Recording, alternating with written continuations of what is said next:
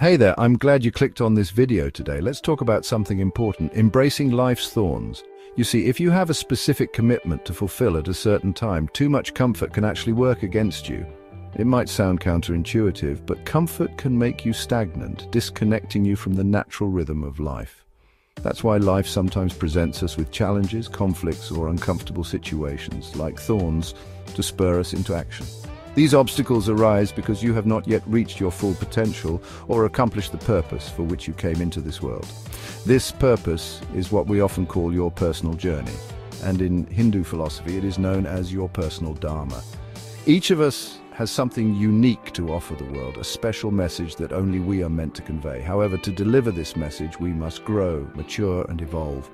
It's through this process of development that we learn how to articulate the sacred truth we are here to express, a truth that only we can share.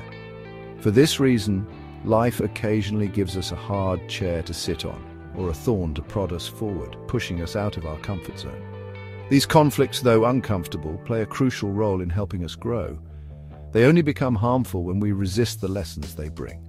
A resistance that can arise from various psychological or emotional blockages. So next time you face a thorny situation, remember it's not there to punish you, it's there to guide you, to prod you into becoming the person you are meant to be. Embrace the thorns, learn their lessons, and you will find yourself closer to fulfilling your true potential. Thanks for watching.